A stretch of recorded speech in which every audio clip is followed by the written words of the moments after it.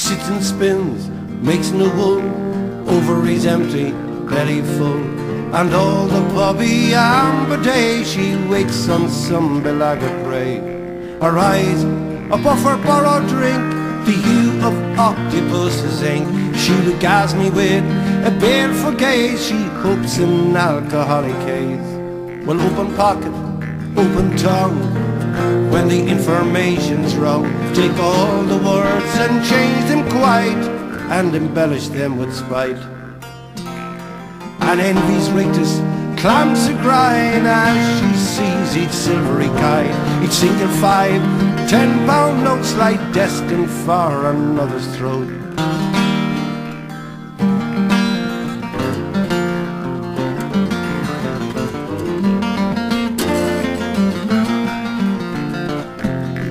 Across the counter for a drink, she must replot, re-scheme, rethink.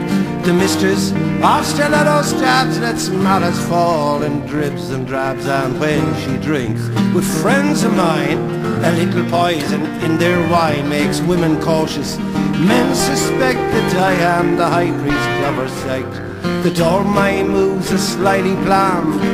Rumour is my magic wand, that my end is exploitation, that I, not she, will rob the nation. So come all you ganglers, luscious dopers, be your residents, or interlopers, say to you in yachts, dowser junks, be a Sunday, or waited drunks. Beware this black and midnight hag with venom in her shopping bag.